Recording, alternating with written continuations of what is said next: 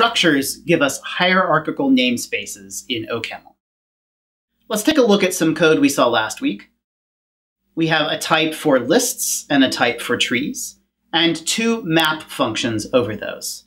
Now this time I've named both of those map functions just map. That creates a problem when I go to do a map over a MyList, because the word map here means the most recent definition of it, which is the map function here over trees, that is shadowing the earlier definition of mapping over lists. There's really no way to recover that earlier definition unless we use structures. Let's enclose the definition of MyList here in what's in OCaml called a module. We'll name that module MyList. And it is a structure which begins with the keyword struct and ends with the keyword end. I'll do the same thing for trees. Module tree is a structure, and it ends there. And now when I save, you'll notice that VS Code reformats and indents all of those pieces of those structures inside.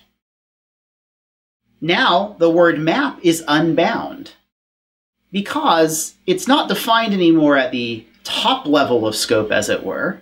Instead, I now have to say mylist.map to get the MyList version of it, which is what I want here, or tree.map, which of course is not what I want. It gives me back that original error we saw earlier.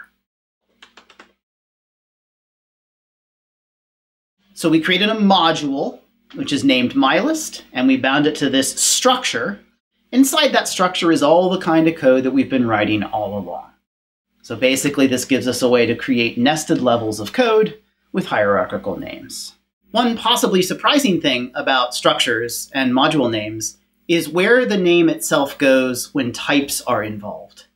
If we hover over list, you can see that its type is int mylist.mylist. MyList was the type constructor that we defined inside of the module MyList. That type constructor is parameterized on a type variable alpha.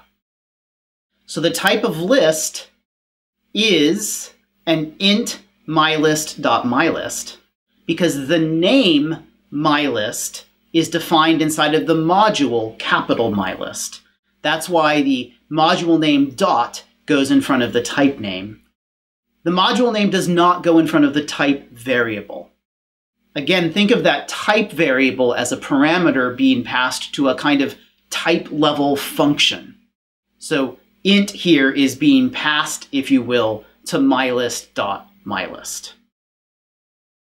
We could also code up trees and see the same phenomenon.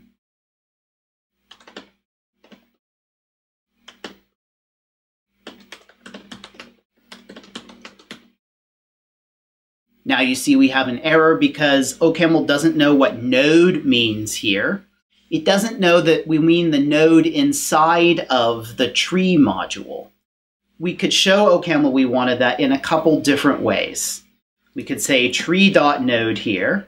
And now once OCaml knows that, it's not going to force us to write tree.leaf in the rest of these places. The type inference engine will figure that out. Another way of helping type inference here would be to give a manual annotation on the type of T.